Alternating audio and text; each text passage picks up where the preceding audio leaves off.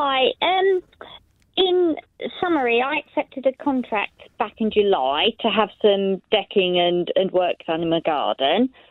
Persistent delays, persistent unsatisfactory satisfactory work, which they've sort of had to come back, some of which they've rectified, some of which they haven't. I sent them a letter before Christmas.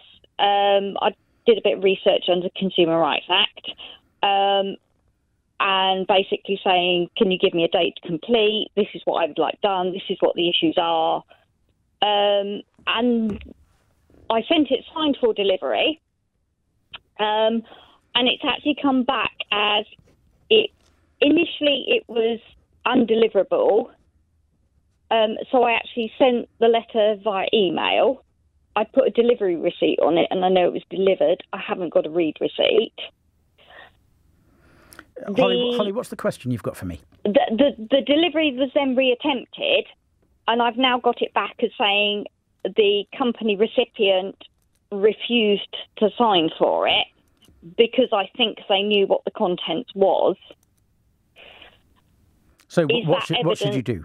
Is your question? Yeah, is that evidence that I can go to small claims court? Would that support me going to small claims court? Right. Because they're not fulfilling the agreement with me. Resend it by recorded first-class post.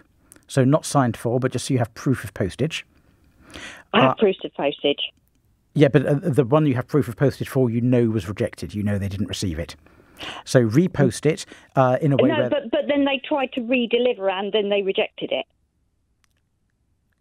Sorry, when you say they rejected it, you mean the recipient refused to accept the signed for letter? Yeah, the recipient refused it. That's why I say send it by first class post, not signed for post, and that way the recipient isn't given the option of refusing it. It's simply put through their letterbox.